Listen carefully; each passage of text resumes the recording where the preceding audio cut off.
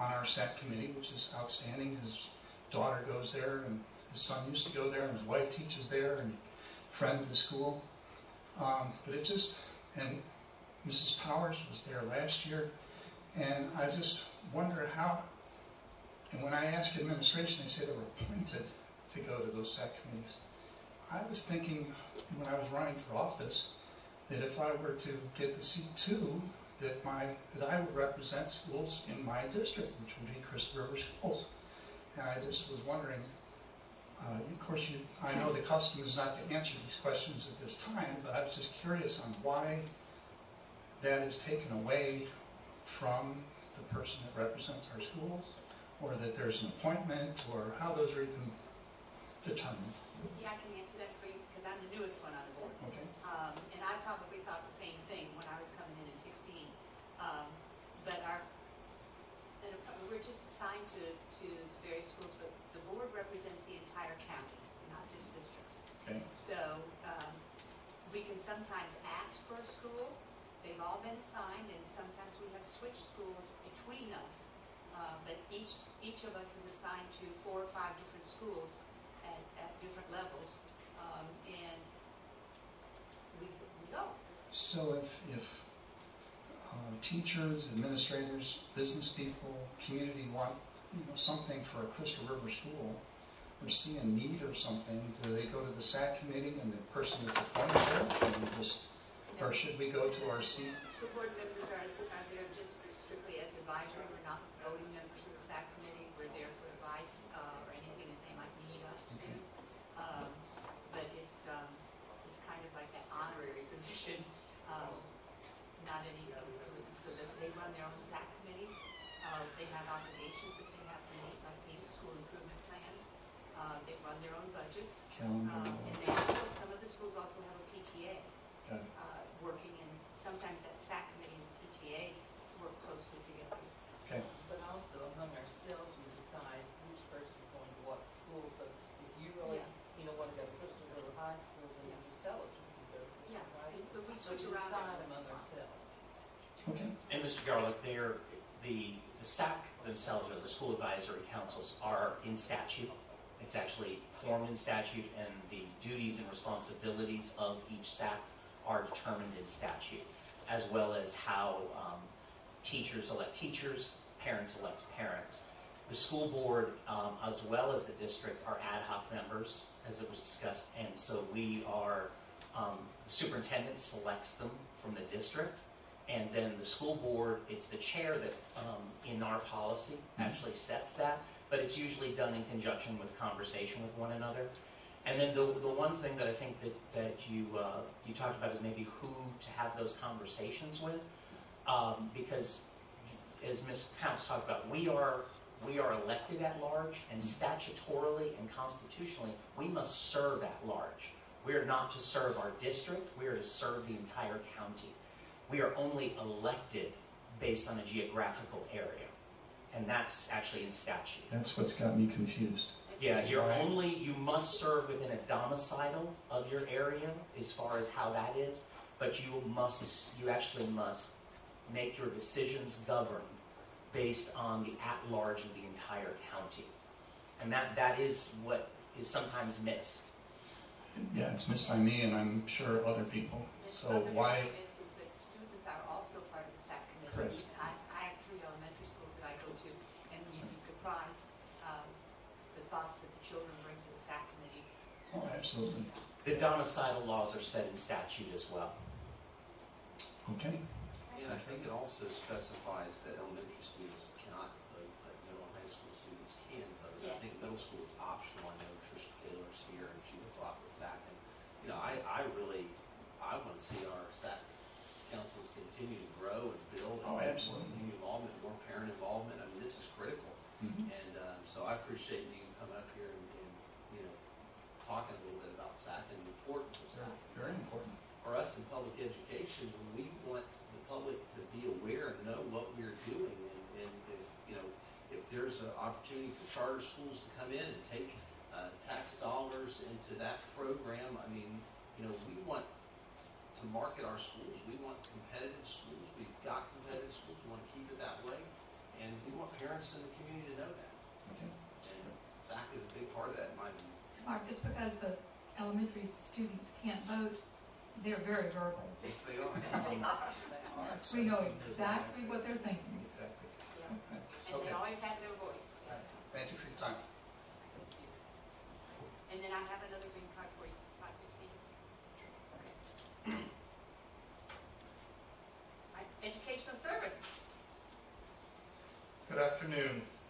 I come before you to request approval of the Citrus County 2020 to 22 School Health Services Plan. I've asked Ms. Humbaugh to come and just share a few updates with you to the plan. Madam Chair, I did have a point of order. We kind of got a little bit ahead of me, but if you don't mind, could I address that with the board? On a maybe a point of order or a customary procedure? I mean, is that all right before they start?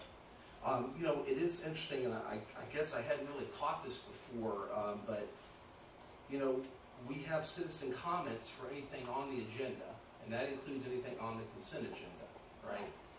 And when we approve the adoption of the agenda, you know, that is what we need to do to start business. Yeah. But then when we don't take citizen comments and we approve the consent agenda, Yeah. all right, then if someone were to come before the board with an important item, that would cause one of us to say, hey, I want to pull that off the consent agenda because this is a valid concern, which we have the right to do. We have done that before. Right, and we could, but if we don't know the comments before we approve the consent agenda, then in this case, it could not be serving our public the way we should. So I'm wondering if it's out of order, should we take citizen comments prior to approving the consent agenda? I think the problem we might have there, and I'll have to check with this brand new book we just got on statutes, or Ms. Bradshaw, we can't, the reason that we proposed the consent agenda is the agenda belongs to our superintendent until we approve it. And once we approve it as a school board, then it becomes our agenda. And so we have to approve it first before we can do any business. You approve the agenda, and then like what Mr. Dodd said, then if you want to do your citizen comments between the approval of the agenda and then the adoption of the consent agenda, in case someone says, oh, that's something like the consent agenda. Right, because they're, yeah, We could do that. The citizens' comments could come between the agenda and the consent agenda. that's, yeah, I think that would be. Excellent point. Okay, Other than that, we'll just do it as one on Just one flip flop 2 and 3 in general, is that what we're talking about? Yeah. yeah. Citizen comments, and then if someone were to bring up something that we all had put on the consent agenda, we hadn't approved it until after the comments. So, okay, great. Mr. Garlick, you were very gracious to speak on this segment. And I, you know, sometimes when we're sitting up here, we don't realize that there is that confusion out there. So I appreciate you coming because, you know, we've just recorded a lot of information for people that didn't know, especially for parents and people like that that we want to participate. Health plan?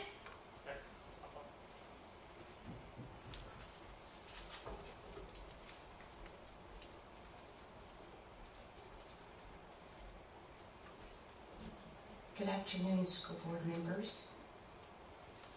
And we have the health services, student health services plan, school health services plan. And that was pulled from consent because of some questions. Would you like me to address those now, Mr. Dodd, what you and I spoke about? Okay. So in your plan, one of the things that Mr. Dodd brought to my attention is on page 9, and this is under the part 1, which are just the basic health services. Number 10, that is like the subtitle, which is meeting emergency health needs. And really throughout this section, through the various like subtopics that you see in that second column are addressing emergency situations, maybe life-threatening situations, illnesses, etc., that we need to be cognizant of in the schools and in after-school activities, etc. And what Mr. Dodd brought to my attention and to Ms. Bodle's attention is the fact that there isn't anything in here on the Zachary Martin Act, which is from House Bill 7011, that talks about, heat-related illness and dangers and all of that. I did look through our policies. We do have a current policy that's 4.88 on exertional heat illness. However, Mr. Dodd feels like that the Zachary Martin Act, because of the specifics of requiring the school staff who do activities after school, that they are, aware and monitoring heat-related maybe accidents, or in this case with Zachary Martin, fatalities. So anyway, that was the first. You did ask about a subtopic, so to speak, which is like 10D, E, F, and the health department, or the Department of Health, gives us this template, that you see in the second column. So I looked through, or Ms. Bodle and I did, and I thought, we thought it could very well fit into either the 10C, the 10E, or the 10F, where it could be written in where we put in information about the Zachary Martin Act, that the schools, that would be approved, that we would, that the schools would follow along. It would become part of our requirements. I'm good with that. Okay. I think part of that requirement too was for CPR certification too, right? For those coaches, right now, they need with CPR. So yeah, I'm fine. You should reference it in there. It's that. I mean, that's a very important topic. So I like to see it in there. Yeah, it has the AEDs, the heat stress monitoring, hydration and cooling zones, and then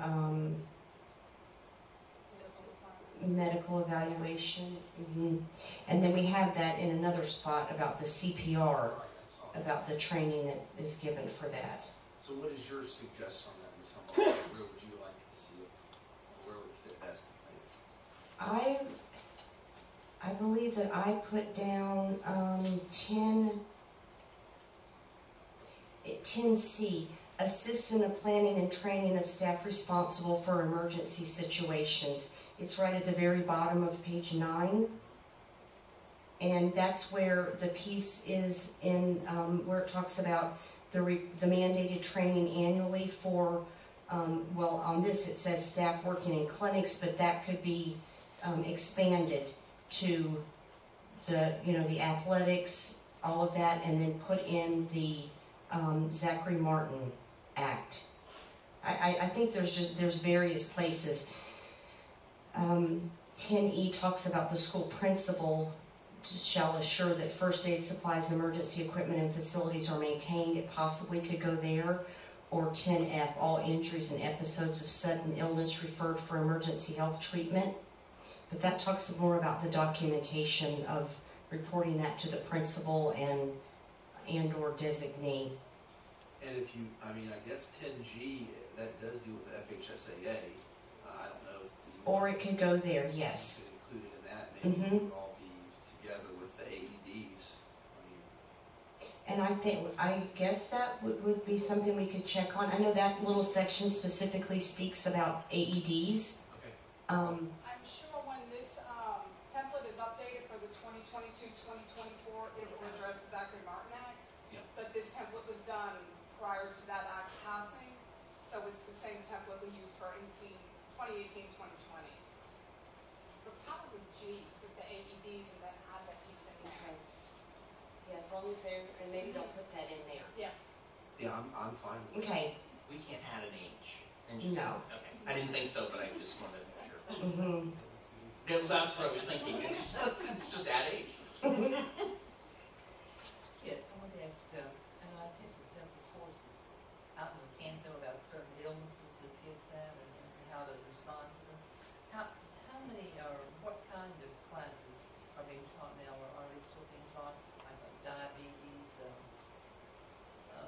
seizures, I remember those. I'll let Ms. Bodel address that. Are you addressing for like our HRA staff or for the general public? That was for, those within the school system who wanted to learn more about it, so. Well, we do, student-specific training for any employee that has, a diabetic student or, a student with epilepsy. Anytime a teacher or staff member would like further education, the nurses are always available.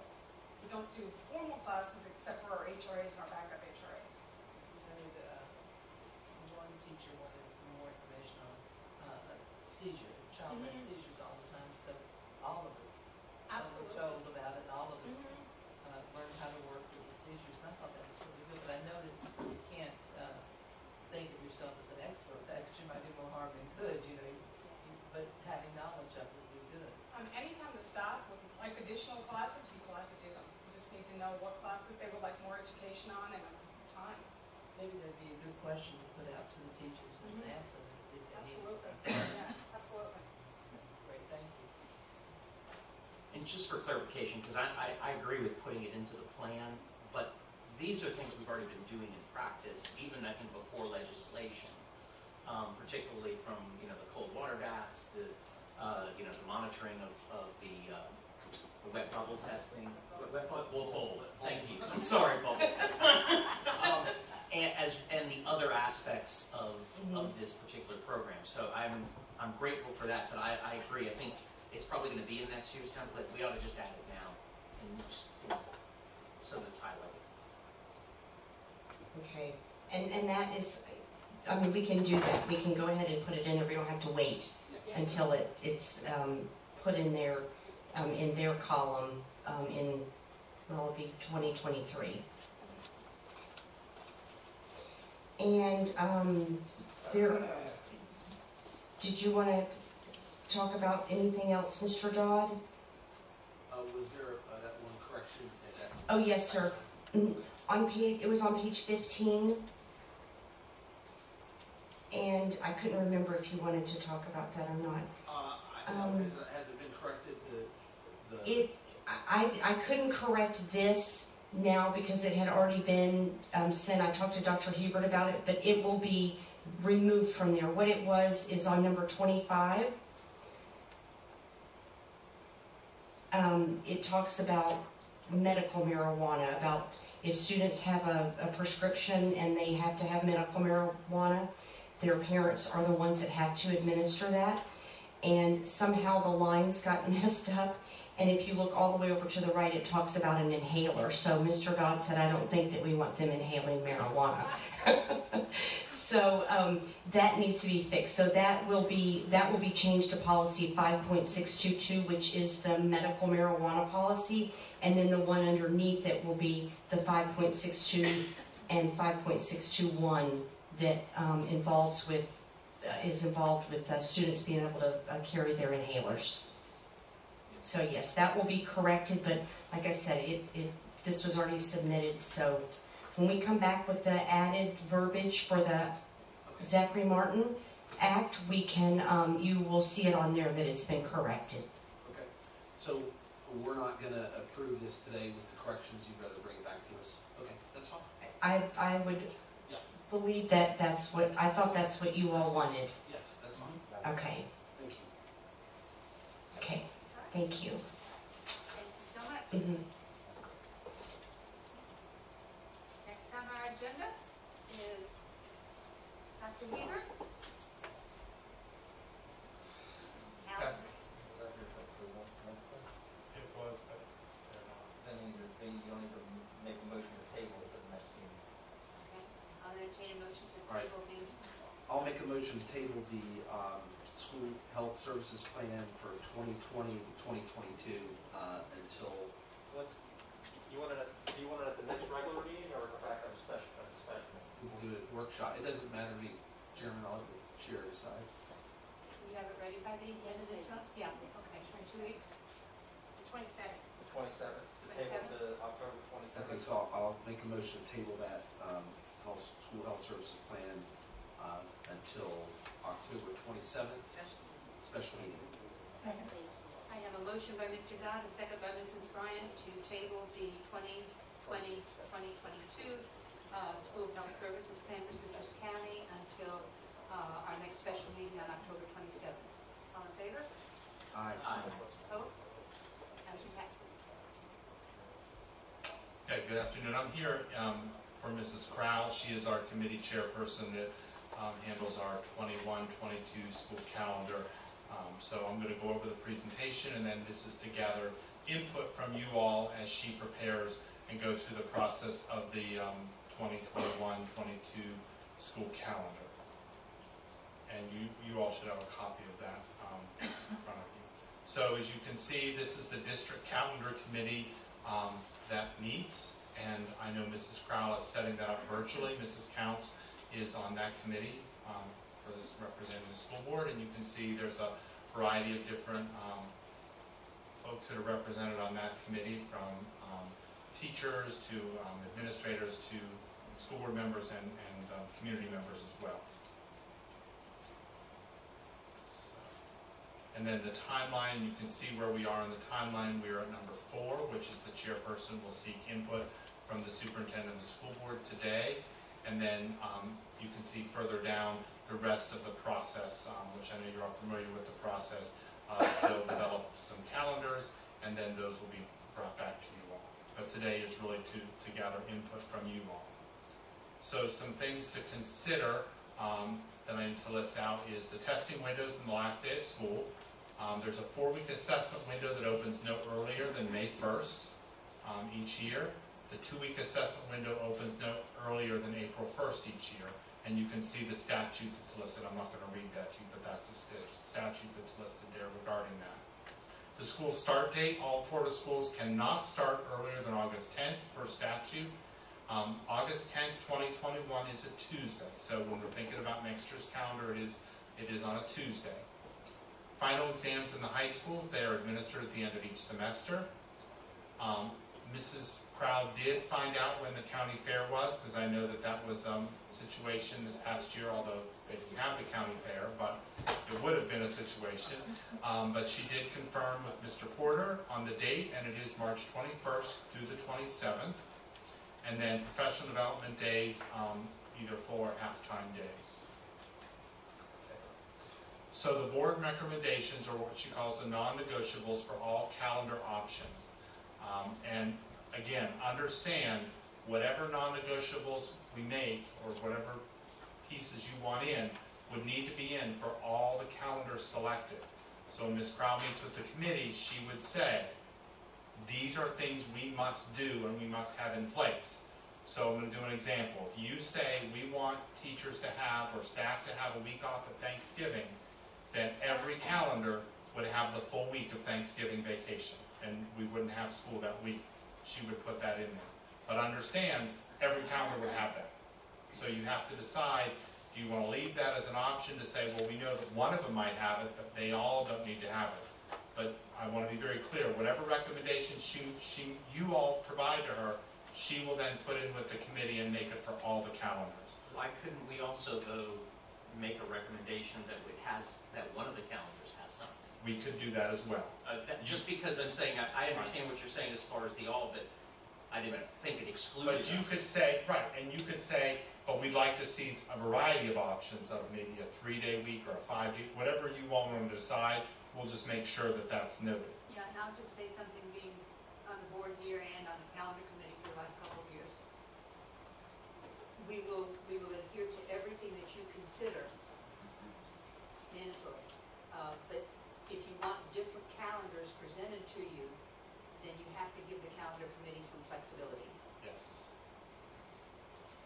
And I don't disagree with that. I just think, though, if you don't give some parameters to say we'd like to at least see a calendar that has X, then the problem is you may not get any calendars, and I've been here when that's happened, where we didn't get any calendars then that had what we needed, and that was where the non-negotiables came in, was to say if you don't give some parameters to have one of the calendars reflect that, then it doesn't become, it can come to us where it doesn't have that option. Well, this particular example, usually the full week also includes Hurricane Day makeups.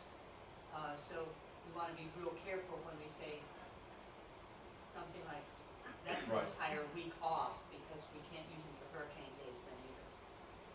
Well, I think that's come up in the calendar vote, is we've taken that language off at times too for that.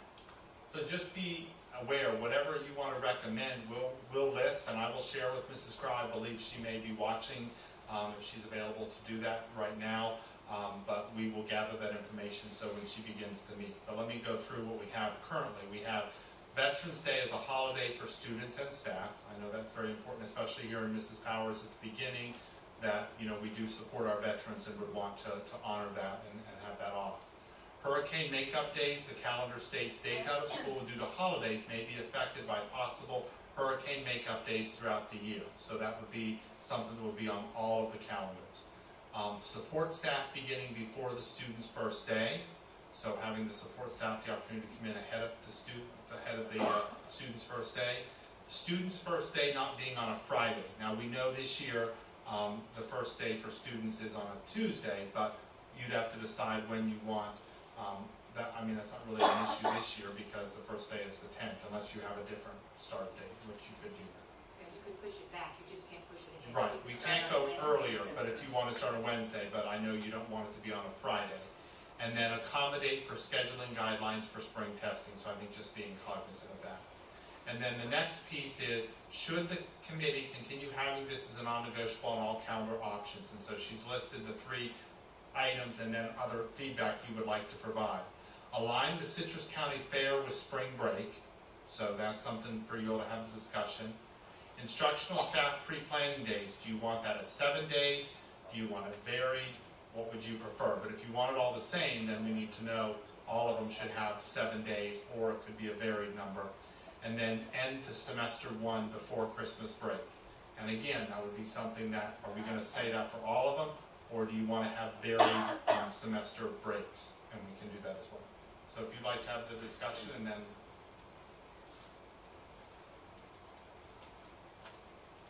I will tell you, the calendar committee takes their job very, very seriously. And we do listen to the non-negotiables. And like last year's calendar, although it did recur, gave us, I think, 2 or 3 options with the fair date. But of course, we also didn't know what the fair was going to be. But we gave you options. So the only one that I can think of as a board member is Veterans Day. There was one year, several years ago, where we moved that to a Monday, and that was a no-no. So Veterans Day for me is on Veterans Day. And the other one that has always come up was, we always said the end of the semester before Christmas break. That was when our high schools were on a block system, and we tried to match our dual enrollment and our college graduations. Well, the other thinking though on that was, one, you still have dual enrollment students, Yeah. even when you don't have, That's- and especially that does impact the seniors and juniors. And that's primarily for our high school. But you can't have different calendars. That's why it's still dictated it. And then the other issue is, do we really want kids having to come back and take finals? Was another issue after the Christmas break. Right. And that was another, conversation. The other issue that has come up, and Ms. Powers and Ms. Bryant, you've I think been here during that, is if we didn't have 2 weeks off, a solid 2 weeks off between Christmas, the Christmas break through, boy, that was a tough one too, where people were like, well, what do you mean there's only 10 days off? And so, that's one, it doesn't have to be, but it does become difficult. I think that aligning it to the county fair, unless we're going to say we're just going to leave that open to staff to make that recommendation. In the past, we've not. In the past, we've committed to that. So unless we're going to change that thinking, that becomes a conversation. And I will tell you, only because it was a topic of deep discussion last time, I asked some of the ag teachers around the county, secondary, middle school and high school, and I'm going to tell you right now, it doesn't matter when you give them a break, whether it lines or not, those kids are going to take those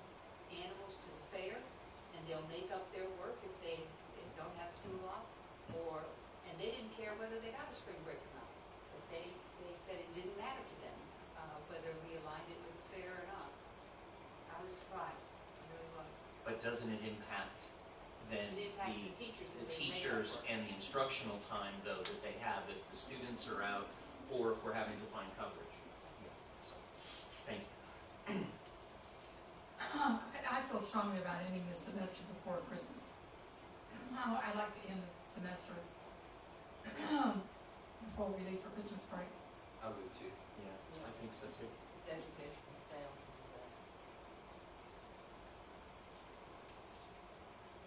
I think the county fair is as long as one of them has that as an option. I Yeah. hate to say that we have to decide now between liking the county fair in A, but everything else in B. I'm sorry. So are you saying you just want one calendar, or do you want them all to be with the county fair alignment of the spring break? Well, I think we're still kind of talking about it. So you're still, okay, Yes, I just, Same thing goes with Thanksgiving.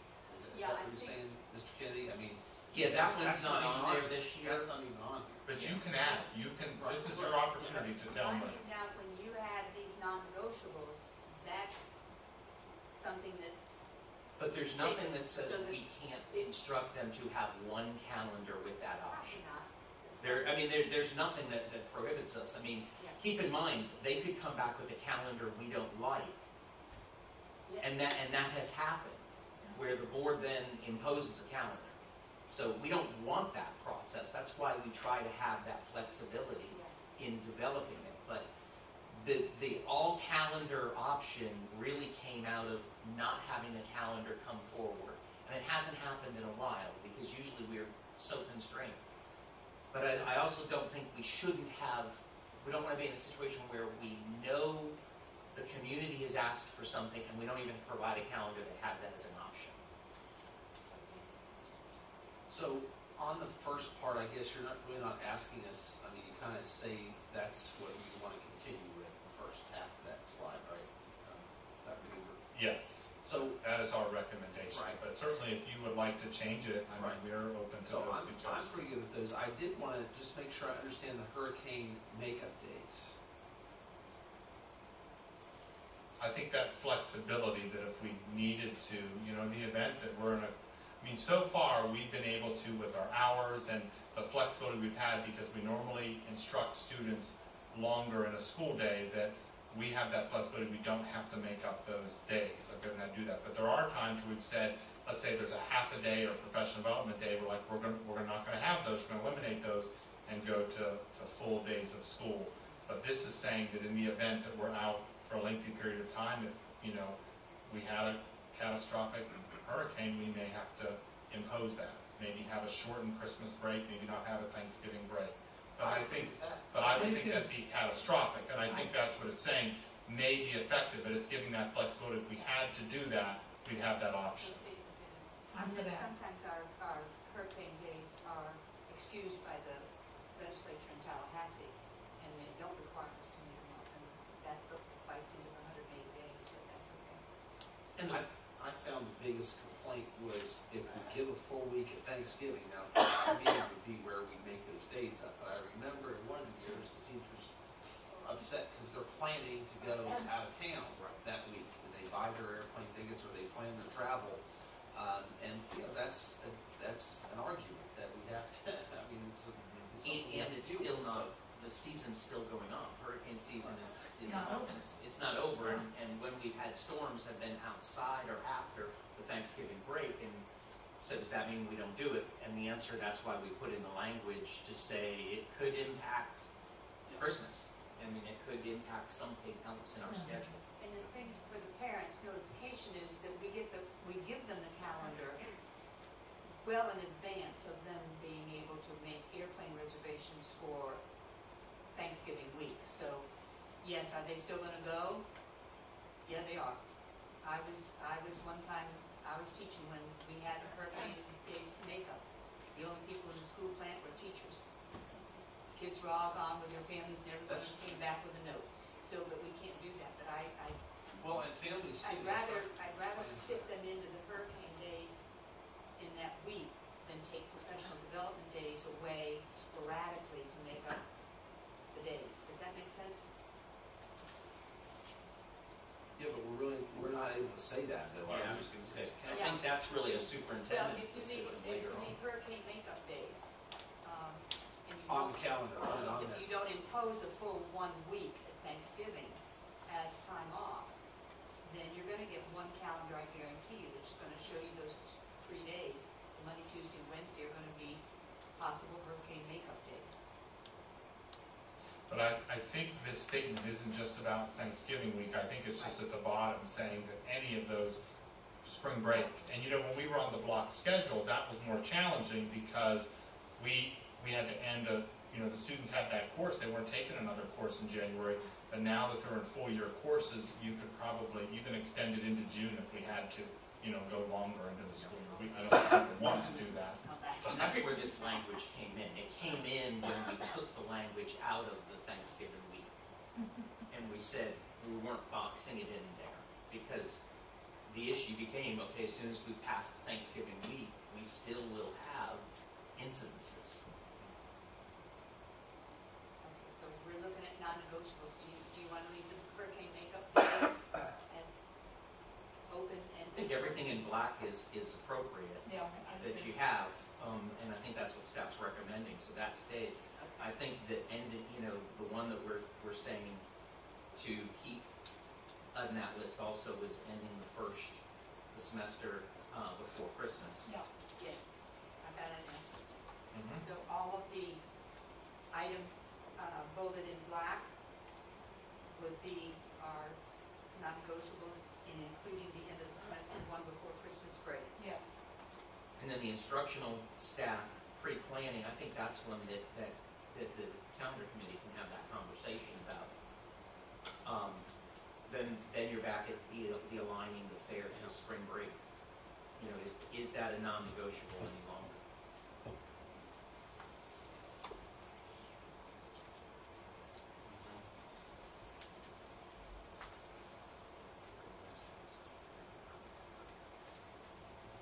That was a bunch of questions. Well, no, I mean, I looked at it, I think that, I've been kind of the one that's kind of always pitched that, keep spring break and fair on the same week, but I know I've heard same things that Ms. Council mentioned about that week. My thought are for the students' sake that, they're not missing all that class time because those kids are involved at the fair pretty much miss the whole week, it seems like, the school, so. But, what is the board, you guys could. What is academics saying? What is Ed Services saying? I mean, you put this on in the red. Are you saying it's non-instructionally, if those students are out for that week, is that something we're okay with? Ms. Humbaugh could probably share how many. I don't know if it's a large number of students that would be missing that week, or as I know I've heard you all discuss, they do make up the work. Those students know that if they're going to be there, they have to make up the work. The teachers would be out of school if they have to be at the fair as well. I do know a piece of consideration is that many times the fair does do a day for students to come, and I don't remember what it's called, a student day. They come and can walk around. Well, if they're in school, they can't go to that. That's challenging. So then the fair wouldn't, how do they have that day for kids to come because we're in school? And it's usually a Friday. Yes. And so I think, I don't know, the couple of years that I've been working on it, they've always recognized at least one fair day for the kids to be out of school during the fair week. But I think that if you don't do that, then it may be something to say, at least have one day, maybe pick the Friday of fair week that you would have off, and that would be a non-negotiable on all the calendars, and then they could have the rest of the week off if they want to, if you want to make that option, unless you want to make it, the fair week, it will be the spring break for this year. Well, I certainly would hope the calendar committee would consider that, even if we don't make it a non-negotiable. But I would say I'm fine with that. I do think we need to have a fair day that would be on Friday. I mean, the Midway didn't even open up until Tuesday, I think, the last couple of years. So that Monday they opened the fair, but the Midway doesn't open until the next day. So, I would think that if there would be a fair day, that it would be a Friday during the week. If they don't have it, if they don't have the whole week off. Because I know there we didn't have it off, and I remember somehow they ended up making that a half a day so students could at least go in the afternoon. So I think, because, again, there's challenges that happen, but we would just need to know that, because then they could even make that fair day maybe a PD day for the teachers. So the students are off, but the staff's at school. But if you want that to be a full day for everybody, I would need to make sure to notate that to Mrs. Krause so she can tell the committee that. But if you're just like, as long as students have the day off, then we can be flexible in whether staff works or not. And is this the year where we do have the fair dates? We know when they I know are. we go through Because this one we know. right, Mr. Porter had to make an agreement with the Midway company, and so I think he did a 3 or 4 year, I'm not sure the length of time. So he now knows the next few years when the fair is. Last year we were in a little bit of a concern of not knowing until late. We didn't have the date, so that's where we had a little bit of an issue. That was because the concessionaires had not Yes. talked to Mr. Porter, so he didn't know exactly Yes. when he could. Yes. It was not anything that He was trying to get Yeah, the he was information, trying to we get it, just but- didn't have it. you didn't have it. But we do know it. Right now, we know. Mrs. So Krause we said could she designate can that Friday designate, as she that knows week, that. If you wanted that as a non-negotiable for fair day. I So think now that's a good it's idea. down to Friday being a student day off and potentially a professional development day. Is that? That was one of the things that was talked about, adding that to a non-negotiable, which I could see that, and it'd be interesting to see. Well, let me just add that we have to count on. At least we'd have one day and then the potential of a professional development that could be used and be flexed And out. that would happen because we have to not only count the student 180 days, but we also have to count the hours that we're giving them professional development. So it depends if in that particular quarter, we had enough professional development fit in, we wouldn't have to require it, but if we could use that if we needed those hours for the teachers. That's a good idea. I think it's a winning situation if you have Friday for the students, because Doug mentioned, one year we had Monday and Tuesday when the students really couldn't go. They were off, but they couldn't go because there wasn't anything happening. So just have Friday to know that you can go is a good idea.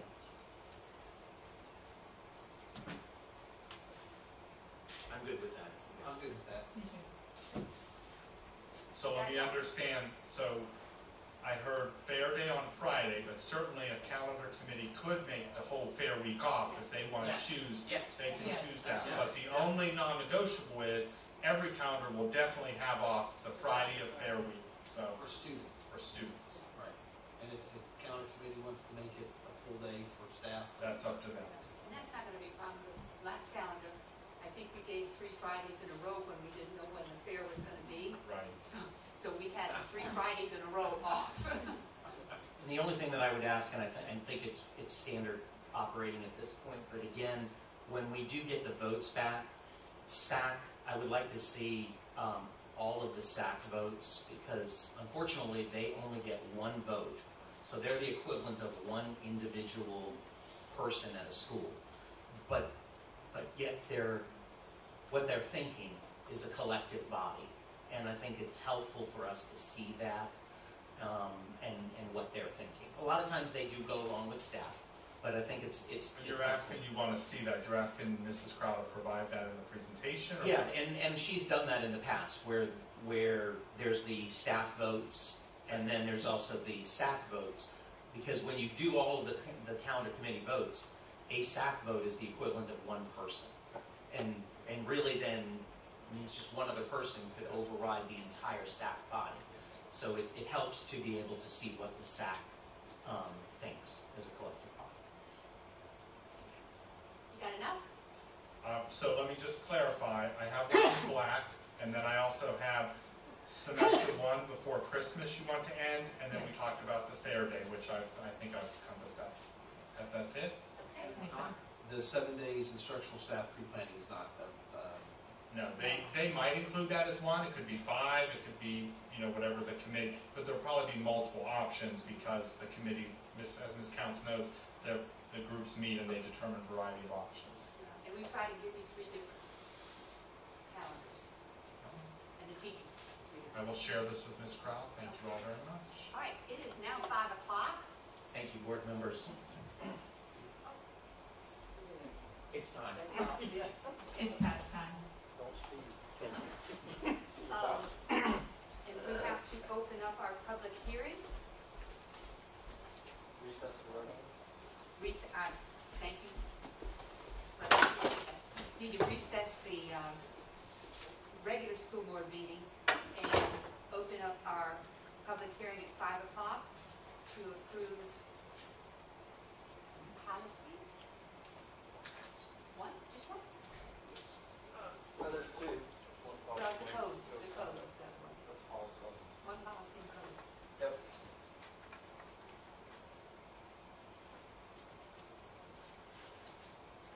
Can't change it. Version was gonna expire, so, to approve the face cover policy.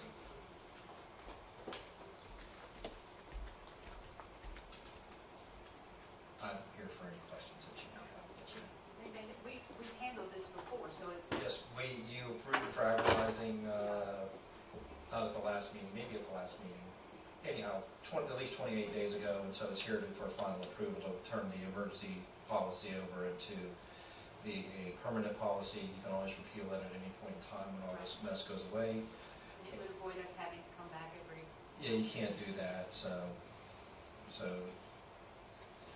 Move to approve the policy 3.232 face coverings. Second. I have a motion by Mrs. Powers, second by Mrs. Bryant, to approve and adopt policy 3.232, face coverings. All those in favor? you gotta ask for public input, please. Public input. 3 times? Mhm. Any public input on face coverings?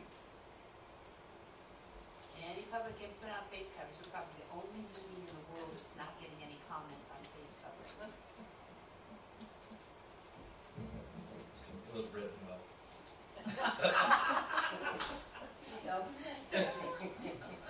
This man was president of the State Attorneys Association, the school boards.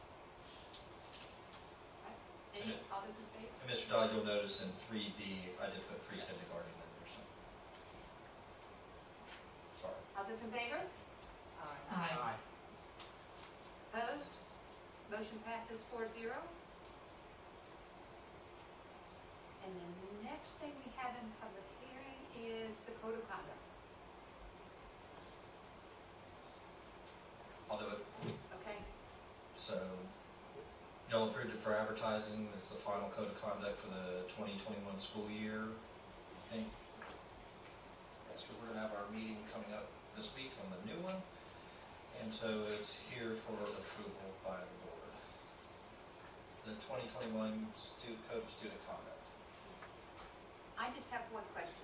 On page 14, we have that list of threats that ends with bomb threats. And I think we discussed, especially after the verbal threat that we had with Inverness Primary a year and a half ago, that we were going to try and add another type of threat to it, but I can't remember the conversation. Ms. Humbaugh. We can have that conversation Thursday. We have the Code of Conduct meeting. Yeah, Thursday. it's just something that that we have with our school violence and the kids that are threatening. Okay, I'll make a note of it and we can Yeah, talk bomb about it. threats, the track and trace is so darn quick now, we haven't had one of those in years. Thank goodness. Yes. So now we need to track and trace these stuff. That's by statute. Yeah, So by statute, it's the automatic but I'd like to expulsion see, for a bomb I'd threat. like to see it at least put out there in some kind of voice that we, you don't have to see it in writing. If they say something that they're gonna come into a school and try to harm our faculty or kids. Well, you can make a bomb threat verbally and that'll still get you in trouble. Yeah. They may not Yeah. arrest them for it, but it's still a violation of the Code of But I'd like to Conduct. see that threat address what we're really dealing with Okay. these violent people. You're still on the Code of Conduct Committee, correct, Ms. Counts? No, I substituted one time Oh. for Mr. Dodge. Yeah, well, that's fine. That's fine. We'll make a note. It caused a little trouble then. Yeah, that's Want me okay. to be on it again? Can 2 of us sit? No, ma'am. No. Unless Mr. Dodd relinquishes his seat and miss me. So, but we'll make a note of it and address it for next year's code. Yeah, I just want to Yes, ma'am. tighten it up as much as possible. Any other questions about the code of conduct? Public input. I think it has to be moved to approve first. Oh, okay. I move approval. Second. I have a motion by Mrs. Bryant, a second by Mrs. Powers to approve the amended 2020-2021 Code of Student Conduct. Any more discussion? All those in favor? Aye. Oh, 3 times, excuse me, 2 more times. Any further comment? They're storming the podium. Any other comment on the student code of conduct? Any other comment for the last call for comments on the student code of conduct? Hearing none? All those in favor? Aye. Aye. Opposed? Motion passes 4-0. Recess the public hearing. Recess the public hearing. And we are now going to open up the public hearing. Reopen the regular. Regular meeting. Reopening the regular. Reopen the regular. Yes, ma'am. So we're gonna make Mr. Dixon wait until 5:30? You have to, it's advertised for That's 5:30. okay. All right, so we'll reopen the regular meeting, and next on our agenda is Mrs. Swain.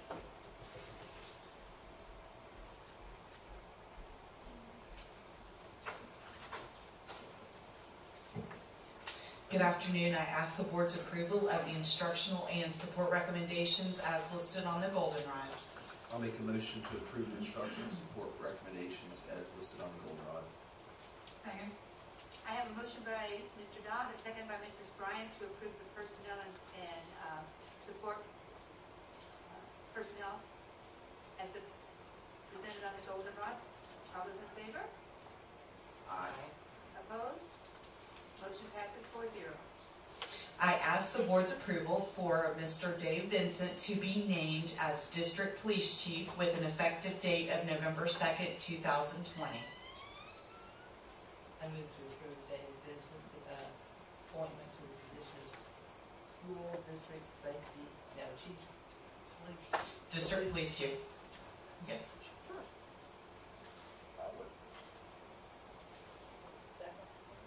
A second. Were you worried? I have a motion by Mrs. Powers, a second by Mr. Dodd. And a question for Ms. Bryant? I thought Mr. Buddy was gonna stay through. He is, we'll have two. We'll have two. Two named District Police Chief. Yes. Okay, I was so confused. Okay. Yes. I'm ready to Until, vote. what, December 22nd? You were wrong this time, right? Is I don't that, know who's happier. I already said before the meeting, I read Captain Vincent's resume, and I was very impressed with Quantico. I also went to St. Pete JC, and the 400 freestyle really impressed me. I used to coach swimming, and Mr. Kennedy was here, he was jumping up and down too. so, and just brings up a good point though, Ms. Bryant says, is that legally we can have 2 chiefs? Is that right, Mr. Bradshaw, as far as, can we have 2 police chiefs? Per our school board. Yeah, so for the school board, you can have whatever you want to name your positions, you can name it. For FDLE, he will have a different title through November 2nd until I leave, and before he has the official sworn title through the state. But the school can name positions however they want to name. So I will swear him in when he first starts working as an employee of the police department. And then at the transition ceremony, which I'm right now going to guess it's going to be the December 8th meeting, whatever that last board meeting is, will be where the board would actually swear him in at that point.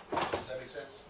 Yeah, so, But there's not a title in the school board's position control for anything other than police chief. So that's his title within the school board's personnel section. so his title is gonna be police chief only with us, not with FDLE. So, but to make it kind of easy, we'll probably name him like the deputy chief. So he'll still go by chief, and which is what a deputy chief goes by. And so his shirt and everything will still be the same and be under control that way. Okay.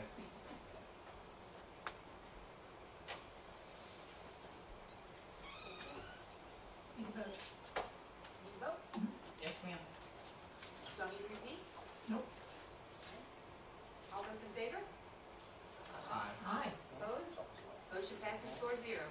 we would like to congratulate you and welcome you to Citrus County Schools.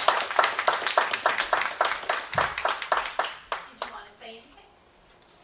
I wasn't prepared. Okay. Well, oh no, I told you there was going to be a 5-minute speech. Hey, we'll get used to getting called to the podium just at a win, so you might as well just. Maybe in December. Well, that's never leaves us because he keeps us straight, so anytime you just reflect. Next on our agenda is attorney legal matters. Florida School Safety Assessment Tool. Oh, Florida Safety School Assessment Tool. You've got about 3 minutes, then I'll have to interrupt you for citizens' conference. Thank you, sir.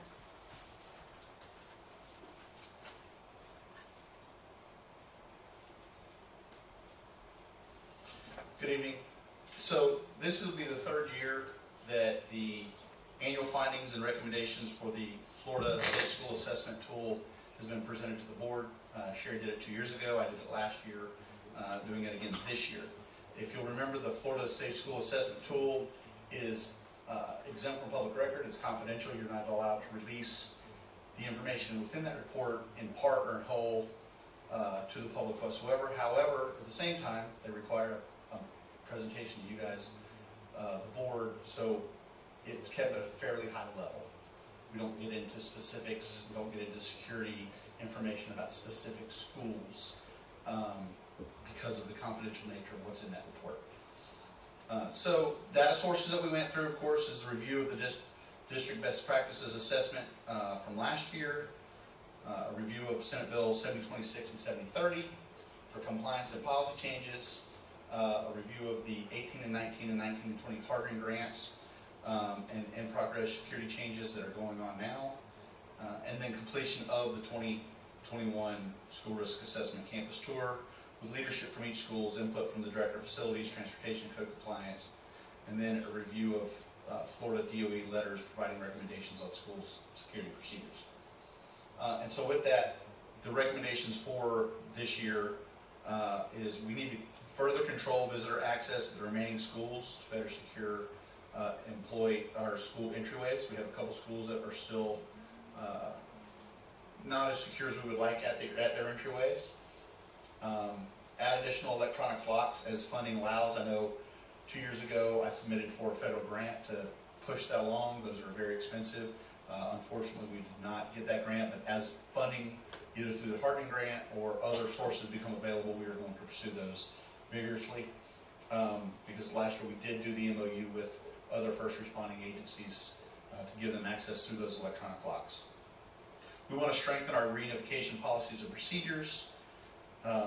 We want to continue with mass communication systems like we did at the high schools under the previous hardening grant for our middle schools. And we want to continue our partnership and continue to build out our Raptor emergency management system, which has an accountability and a reunification and an alert app as part of that system. And that alert app will make sure that we are in compliance with Alyssa's law. And then continue enhancement of our exterior school hardening as needed, fencing, impact film, and cameras. We have multiple schools that are still in need of some additional fencing. That either they don't have it or it needs to be completed from its current perspective. And then even with some of the schools that we're adding more restrictive entries, the 3 schools that we're just finishing up, looking at going ahead and adding impact film to those new entryways as part of that hardening process. So all of those things are part of that recommendation for this year's FSSAT. Do we have any questions?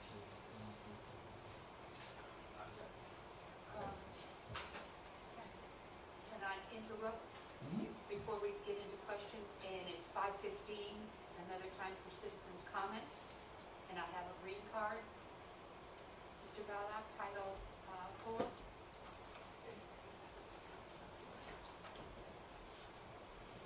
Sorry about that. No problem. Chief Grant. Yes, let me handle these.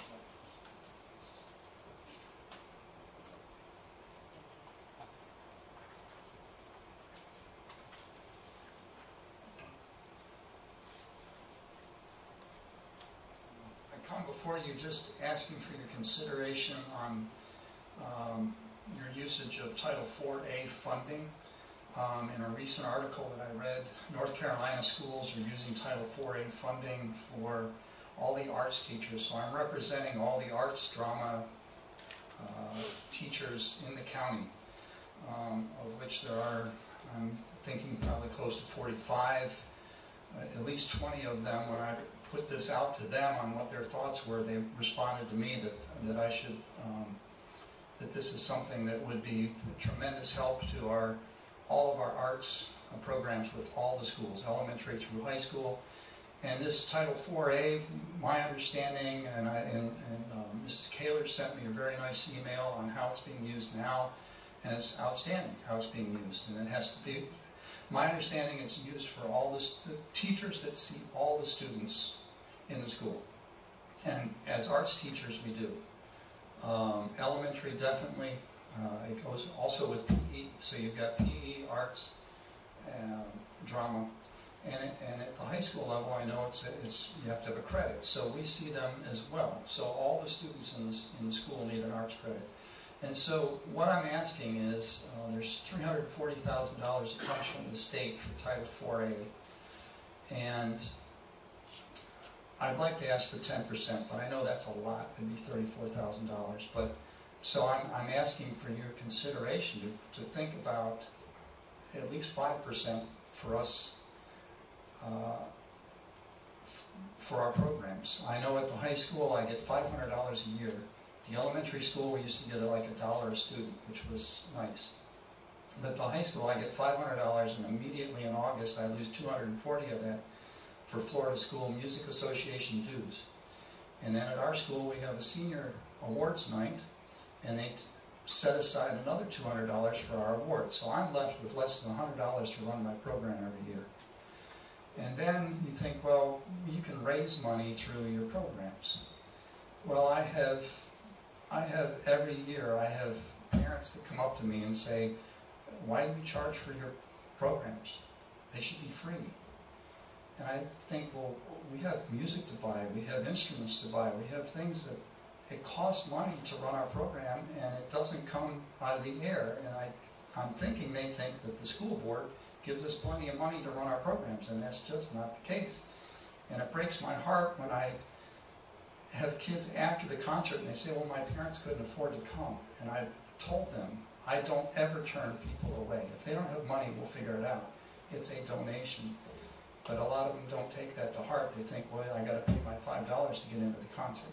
So I'm just asking you for your consideration of this is a funding source to help our school programs, all of our arts programs. Thank you very much. Thank you so much.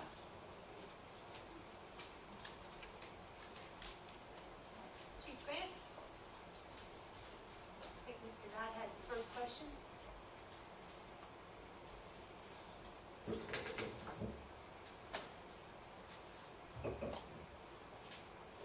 You know, as a board, we have some responsibility over the recommendations of the Florida State School Assessment Tools, and those tools are quite lengthy now, aren't they? But can you just talk a little bit about the tool real quick, and then I got a couple of points. Sure. So the tool is now 458 questions for each school. So for every one of the schools, we have to go through and answer all 428 questions. It takes a team to do it. It really does. You have to have input from facilities. You have to have input from transportation. And then sitting down and going through this year with the leadership team from each school, putting it up on a board and going through it question by question. It's a very lengthy process, but it's very important that the principal and the APs know firsthand everything that's being put onto that document. And so they sit right there with me as we fill these things out. And it's pretty comprehensive. It covers pretty much everything we do security-wise at the district level. And so, I mean, accountability is pretty strong, like Chief Grant said. I mean, there's a team, the principals are very much aware of the issues. It's not just a check-the-box type form. There's discussion. There's a lot of people that are involved with the Florida State School Assessment Tool, which helps provide, student safety and staff safety. So it's an involved process. We've done a very good job at making sure that things don't fall between the cracks. And that's the purpose of the extended FSSAT, to make sure we're looking at everything in all possible situations. And there's training components, and there's all the hardening side of this that's so important. And so as we look at those tools, they're confidential, by the way, Buddy said. They're confidential. Now, that's to the public. They're not confidential to us as board members, so we need to read it. An FSSAT and Buddy's job, or the job, is to bring to the board the recommendations. So if you would just talk a little bit about that, because all we really get to see before the public is this broad brush painted picture. And so can you just kind of talk about that a little bit, about, how you came up with these recommendations to us? Yeah, so these are recommendations that are items that we can looking at it again from a district perspective. Drilling down into a school by school perspective has a lot more detail, obviously, in the FSSATs. And if you have any questions about any particular school, by all means, let me know. But these are kind of the overriding issues that we see at most all schools, the recommendations that I have here. Every school in the district would benefit from additional electronic locks, additional camera systems, additional fencing. These are our broad stroke, district-wide recommendations. We do a great job on our training.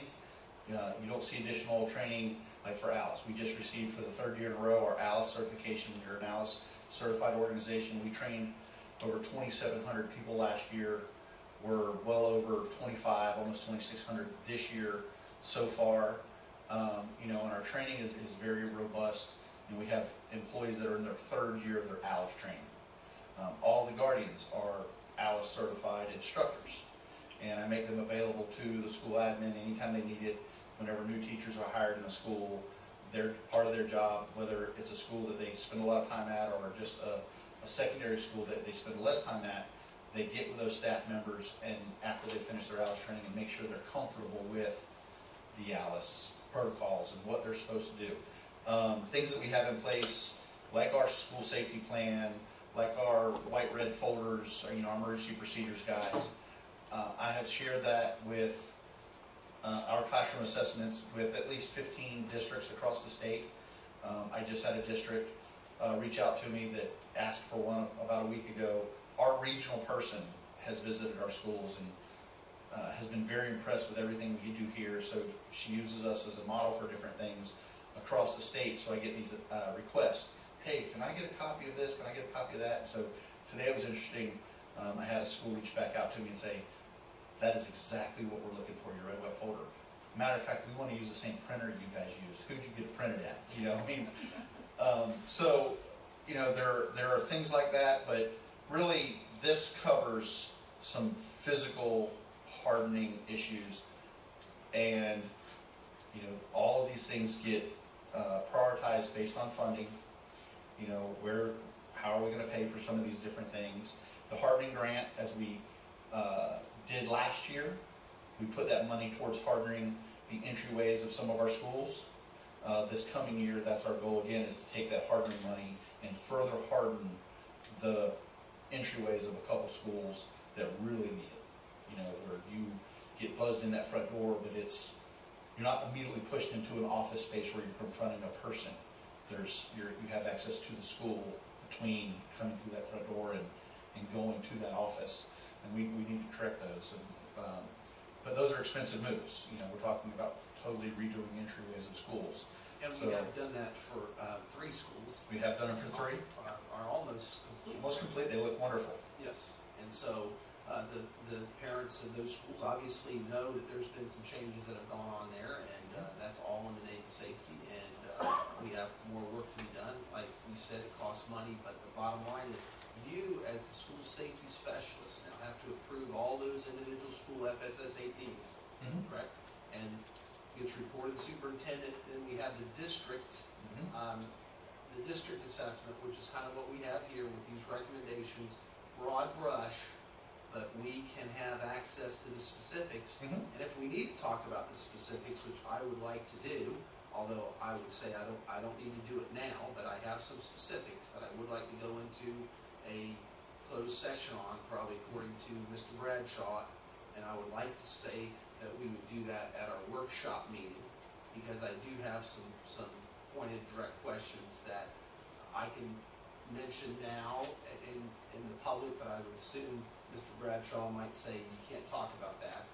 So, you know, but there are issues ahead with Alyssa's law. You talk about Raptor, you have on here, you know, the DOE's recommendation too is how we better communicate with parents in the local community. I know you have some things on here with communication, but also, you know, our issues with securely and some of those things that we have before us that we need to make sure the board is aware of as technology advances and as we realize what we have to do to protect students. And we talked a little bit about this in the Safety and Security Committee meeting, which is interesting, and I think would be advantageous to the board to hear that discussion. So, Madam Chair, I would like to request a closed session meeting on school safety At the next workshop. at the workshop. Was Yes. that the 27th? Yes. And why are the middle schools singled out in number 4 on the recommendations for communication? Because we did it at the high schools for what we call mass communication, and at the high schools, the big speakers that Yes. we added that can broadcast across all the way out to like the ag buildings. Yeah, and you have that same situation set up at our middle schools, because of when you look at Inverness Middle School or Citrus Springs Middle School and how far out some of those students are taking the ag classes or some of the FAR PE courses, that would just be the next iteration of continuing on with that process to make sure that they're able to get and receive any alert Okay. out that far. So we just got a few middle schools that we need. Mhm. Okay. And then after that would be elementary schools, because we have some elementary schools that it's very extensive campuses. It's a long way to the back of PG's, you know, playground or Hernando's playground, and you know, Rock Crusher, and where they want to spend some of their time. So Some of them didn't even know they didn't have a fence out back. Any other questions? All right, need a motion to approve? I'll make a motion that we approve the FSSAT school security recommendations. Second. I have a motion by Mr. Dodd, a second by Mrs. Bryant to approve the Florida School Safety Assessment Tool, FSSAT school security. All those in favor? Aye. Opposed? Motion passes 4-0. Thanks for all that you do. thank you guys. I appreciate it. It's been my pleasure. A quick question, Yes, if I ma'am. may. You had the physical part of safety. How about computer safety? Is there a group that deals with that? Yeah, that would be Mr. Lance Fletcher and Kathy Andrusky. I do talk to them, you know, as we know, we've had some concerns in the past, and as Mr. Dodd alluded to, we talked about some things the other day with Securely and what, you know, that brings forward. So that was a big topic of safety and security the other day. So there are some things in place to keep an eye on and monitor what the activity of our kids and our students, and as they're out there with all the devices that are available right now with virtual learning. We keep a pretty close eye on that and have a team from each school that have been identified that is keywords pop up in searches or things like that that are immediately alerted and notified so they can take action. And I'm going to save you a lot of reading, because we just on the consent agenda approved 22 SAC school improvement plans. And if you look, there's a questionnaire that says, where do you feel the safest? And the multiple choice answer for all of my schools, at least, and most of the others, in their classrooms. Okay, And so thank you for what you do. thank you. Thank you. That's nice to hear that the kids feel safe in their classrooms. Yes, yes, it is very nice. Thank you. That's it.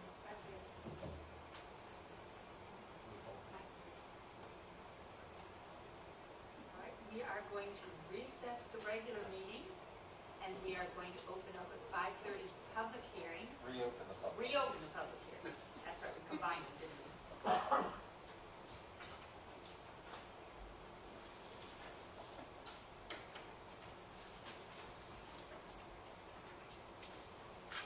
Your work plan. I'm here, Ms. Wilson is not here this evening, so I'm not exactly sure how she presents it. I couldn't remember exactly, but I'm here to answer any questions you may have regarding the district's 5-year work plan. It was a little delayed this year across the state, but we have balanced all the projects and the funding for the next 5 years, and be glad to answer any questions if you have any.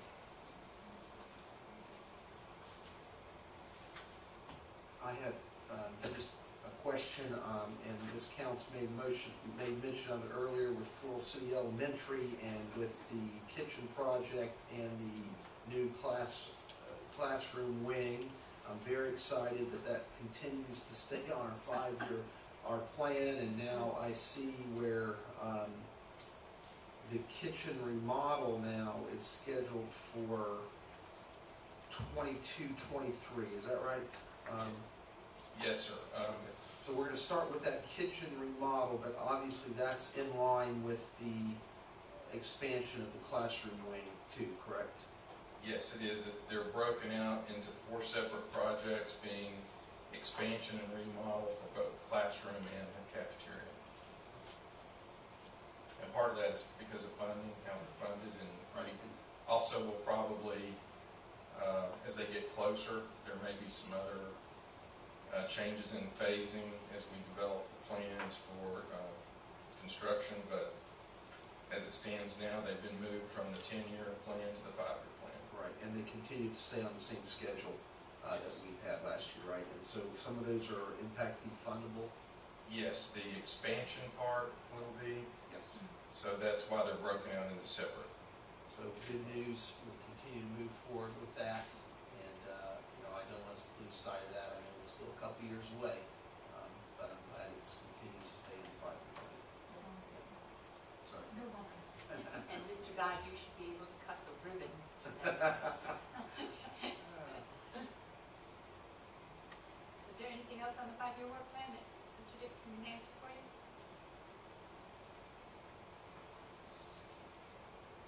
Now we'll entertain a motion to approve and adopt. I move to approve and adopt by. Oh, wait a second, I got a script. Ah. Thank you. Okay, the purpose of this particular part of the public hearing is to adopt a 5-year work plan for 2020-2021 fiscal year. Is there anyone here who wishes to address the board as the 5-year work plan proposed for the 2020-2021 fiscal year? Hearing none. Is there a motion to adopt the final proposed 5-year work plan as the final adopted 5-year work plan of the Citrus County School Board for the 2020-2021 fiscal year? I move to adopt the final proposed 5-year work plan as the final adopted 5-year work plan of the Citrus County School Board for the 2020-2021 fiscal year. I second the motion. I have a motion by Mrs. Powers, a second by Mrs. Bryant, to adopt the final proposed 5-year work plan as the final adopted 5-year work plan of the Citrus County School Board for the 2020-2021 fiscal year. Is there any discussion on the motion? All those in favor of the motion to adopt the final proposed 5-year work plan as the final adopted 5-year work plan of the Citrus County School Board for the 2020-2021 fiscal year, say aye. Aye. Aye. Any opposed? Motion passes 4-0. Thank you. And I did want to mention, we are going to be bringing the impact fee report to you on December 8th Okay. for a Zoom presentation and a final review. And Mr. Dixon, since, well, we're in a public hearing, so I'll wait till later. Sorry. Any other information on quick record? We're going to close the public hearing and we're going to reopen the regular school board meeting. Down to attorney legal case. Nothing else. We need to approve some minutes. I move to approve the minutes of September 8th.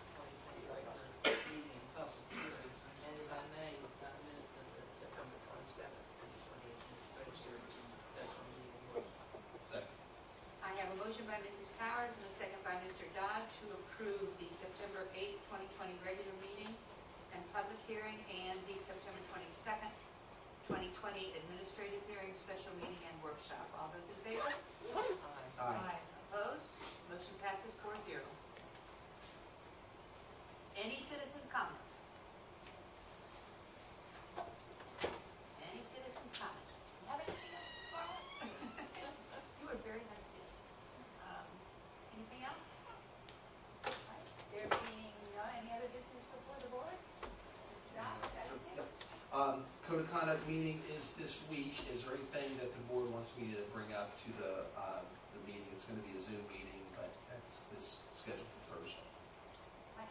Yes. Okay. Anything else? Okay.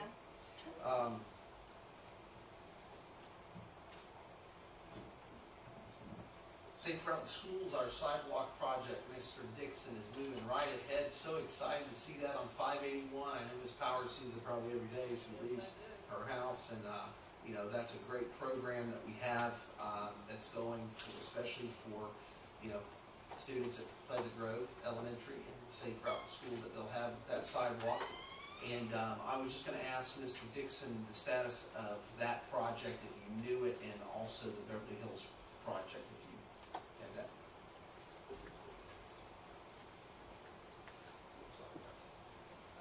That project is, the Pleasant Road project is moving right along.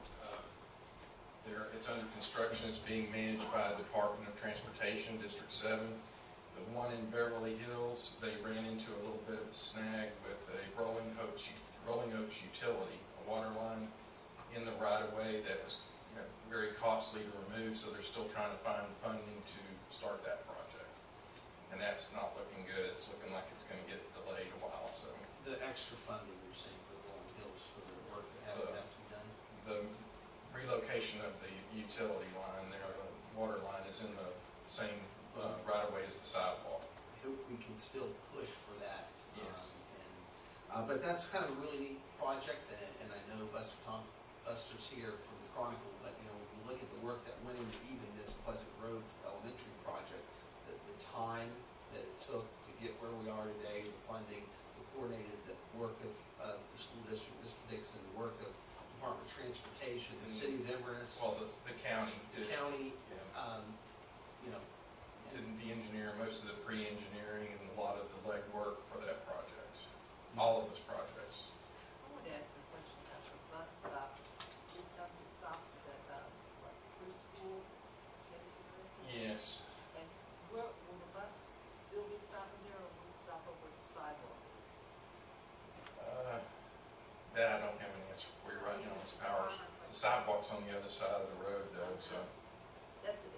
That bus stop has always been It always has been a little bit of an issue there, and we have talked to them about it, but I don't really have it. I'll check on it for you. That'd be great. Thank you. Also, I noticed on Bay News 9 today, Mr. Gagne, the geometry teacher at Citrus High, was the A+ teacher. We also had a teacher at Academy of Environmental Science, Ms. Healy, that was recognized. It's really neat to see that, and so it's great to highlight the hard work of our teachers, and I'm glad that that's being done. October is Breast Cancer Awareness Month, so I'm wearing my pink tie for that. In case you want to know why it's pink today, but I did have an item of discussion. I talked to Dr. Hebert a little bit about dealing with our clubs and extracurricular activities, and I've talked to Mr. Miller, I've talked to the superintendent too, and I know there's a plan they're working on. We've been getting a lot of parent interest and students that are interested to get back going with clubs and you know, with band and certain things that can be allowed. So I just wanted to make sure that we're on track. I know there was a 9-week, we're looking at this 9-week point, but that we're going to be moving forward with those opportunities. So the question, I guess, for you, Mr. Hebert, is could you tell us a little bit about how that looks going forward for us? Yes, the executive team has been reviewing, and you know, our school reopening plan that we have adopted has been reviewing the end of the 9 weeks to determine what things we would keep in place or what changes we would make. So currently I'm going to kind of list out to you what are those recommendations that we have, and then if you have any other input that you want us to consider, certainly the executive team can review that and make those determinations. So first of all, tutoring at the schools. We've said that if they're doing it in-house and they have their own staff, they can do it before school, after school. There were questions about offering tutoring for the students as long as it's with their own staff. We're not bringing in outside you know, folks to come in and tutor, but if it's your own staff, they can certainly do that. Fundraisers, we've said administrators may consider having students at the school participate in fundraisers. but we're encouraging the use of like a virtual model. We know that many companies offer opportunities for students to sell items, and we're asking to do it more virtually, and that we're saying we don't want students selling items door to door. We just don't, trying to lessen that exchange of materials. Clubs, administrators may allow schools to have clubs meet after school if they follow the district protocols in the Citrus Cares reopening plan. Some have asked if they have guest speakers. I said if guest speakers are going to come, they need to do it via Zoom. So if I'm the agriculture club at a particular high school and I want someone to speak to my students, I would then schedule them to come at that time, and they would Zoom into the class. We'd show them on a projector, and they could certainly participate in that, but not having extra folks come onto the campus. School pictures. We said school administrators can begin to make the decision to allow for individual school pictures. Schools can schedule group pictures with parent permission. We're saying the photographer must abide by all the protocols in the reopening plan, but students must opt in to participate in those school pictures. So we know that we have various sporting groups that want to do group pictures. As long as they follow the protocols, they have their mask on, and then when they're ready to take the picture, the kids take the mask off, they take the picture. As soon as the picture is done, they put the mask back on and they walk away. So just following the same safety protocols we have in place, but they can still do a group picture where students are together. So the next thing was we had questions on chorus, band, and drama productions.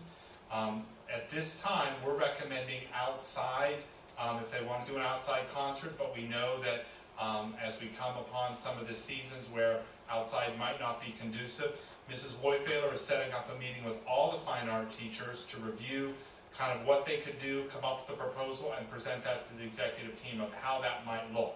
We've had some conversation with Mr. Kuhnel at Canto High School about possibly having Curtis Peterson be used for any of the schools that want to use that, because again, we have to follow our protocols of social distancing and the cleaning procedures that have to be in place.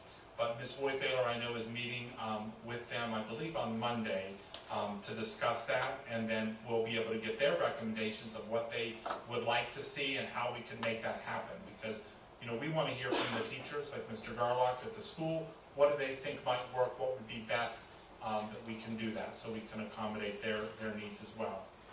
And then I know there were questions about volunteers and mentors, and we are going to continue with the suspension of all school-based non-essential visitors from entering the school campus during school hours. So the changes that I mentioned, that is, you know, that's not a change, but I just wanted that lifted out so you were aware. We're still not having volunteers or mentors or other non-essential visitors in the building at this time. And when was this going to take place as far as the clubs and that activity? We have been talking about starting to open those back up and having those communications. My plan is after the board meeting today, I'm going to send this out to the principals and tell them they can begin to start planning for that, as we're within a week or two of the 9 weeks ended, so we're going to give them that option to begin to start doing that at this time. Great, so we're really pretty much, I mean, our plan along was to pause this first 9 weeks, and we're going to be ready to get started immediately, maybe even before, depending on how this goes, but, so that the message for our students and parents will be, you know, this is what's going to take place as far as allowing extracurricular activities. And it's right, and as we're monitoring the situation, I know the executive team, there could be more things. You know, in a month, we could come back to you and say, we'd like to make some additional recommendations. We've looked at the plan, we'd like to make continued recommendations. But at this time, we'd like to leave what's in the plan with these additional pieces I shared with you until the holiday time in December, the Christmas break. And then at that time, then we'll make those additional recommendations possible. And also with the understanding that if things don't go well, we have to shut things down, and that's going to take place. That could be a recommendation as well. Right. You know, our hope is in the positive mode of being proactive, that if things start to look better and we feel that it's in our best interest to open those things back up, we will do that. But as you know, we want to be very cautious in our work and cautious, our safety of our students and our staff. So that is why we're not, we don't want to just open everything back up and say, we're back to normal at this point. So for instance, safety patrol in the elementary schools, how is that going to look? So principals would allow them to be able to meet, would allow the fundraising that they to take place for us. I have heard, you know, how that's looking right now for a Safe Patrol trip this next summer. I have no idea, but I know the Safe Patrols haven't been able to do much right now. But just as an example, that's going to open the door for this, correct? Yes, they just need to be thinking about what kind of fundraisers they're doing. So, you know, again, we're not wanting students to be out selling things, collecting money, having to turn those things in at this point. So anything that they can use where they're using a virtual model. If you think about the hometown ticketing that we use for our sporting events, there's no money that exchanges hands. You simply go online and you do it electronically. So we're asking the schools to work with some of those companies that provide fundraising to look at those virtual models so that students still can do the fundraising, but they're not having to necessarily hand something off to somebody to get the item and have an exchange of cash. It's done through an electronic means. That's what we're recommending. Okay. And then for the bands, you know, I know the halftime shows have been reduced time-wise, but if our schools, I've been to some football games as far as, you know, the bands are seated in the end zone at Citrus, and, you know, they play in the stands, which is great, but if a principal were to work that out for the band to be able to take the field, maybe not do an entire show, but that's going to open the door for that as well. That could open the door. I just know, I will tell you, being a former band member and a parent of several students who went through the system in band, I don't know how they would do that, because you start that over the summer. Like, it's a lot of time and energy you put in to preparing for even just a march on the field, that practice, and I don't know if they've had any of those opportunities. So I don't know, I know Mrs. Voigtler was meeting with those folks, so they could have that conversation if they felt they wanted to explore some of those options. And then what about the balls at recess? And are we going to be able to open the door on that as far as... I've asked Ms. Kaler, because she's been working with our elementary principals, if she could speak to that for you. Okay.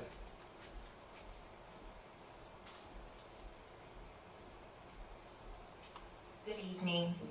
Yes, we have spoken with the elementary principals, and I am on an email thread with all of our elementary PE teachers. And some schools have already started working on a process to disinfect the balls and or equipment. It just depends on, A, how many minutes are in between each class period. Do they have the resources, personnel-wise, to disinfect all the items? But the standard for disinfecting, is that going to change maybe as well? I mean, this 15-minute rule, I mean, I guess, I don't know if you can explain to me where that came from. I don't know where it came from. I mean, I think I do, but where did the 15-minute rule for cleaning balls come from? Well, it depends on what they're using as a disinfectant. We do have the spray that you can only have to have it sit for a minute. So the 15-minute rule depends on what they're utilizing, what their process is. Okay. Well, I'm glad that we're working towards that, because I think the kids... Oh, I totally agree.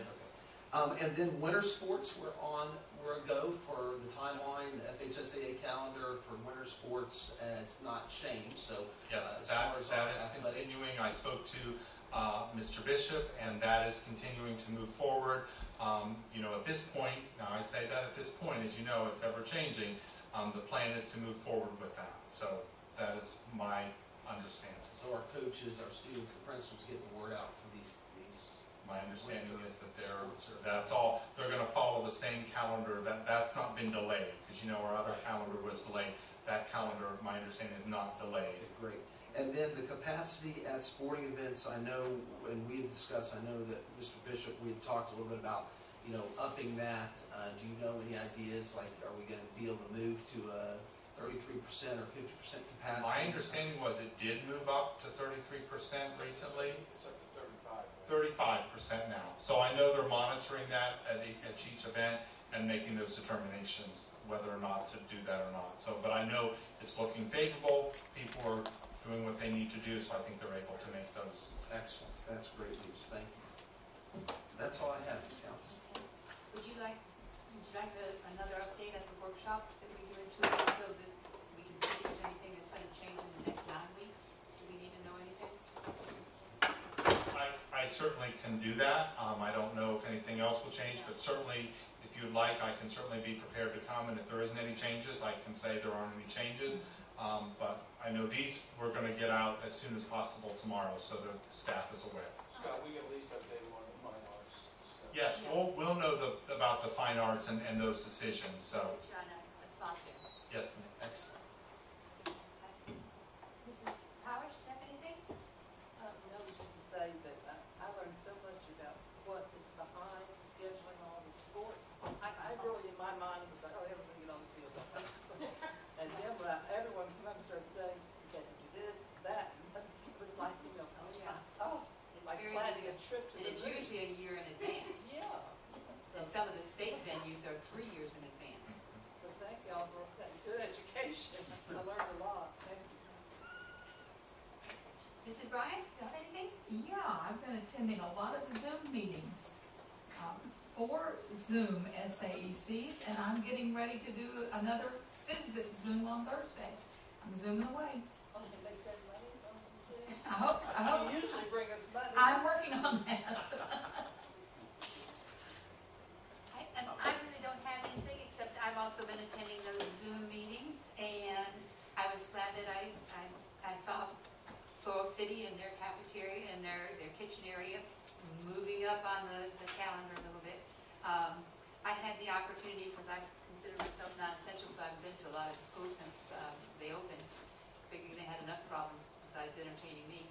But I had an occasion to go to Lecanto Middle School last Wednesday and Thursday. And if you haven't been in the roundabout, it is working. It is popular, and it keeps that traffic moving, and it just looks like fun. Looking forward to more Zoom meetings, but absolutely looking forward to getting this thing over with. Yeah, thank you for your leadership as the chair and for the work that Ms. Powers did on the legislative proposals. I'm passionate like you are on your message there, so thank you for putting that down in writing and getting that out there, and I hope the FSBA will adopt that. Thank you for your suggestion. Yes.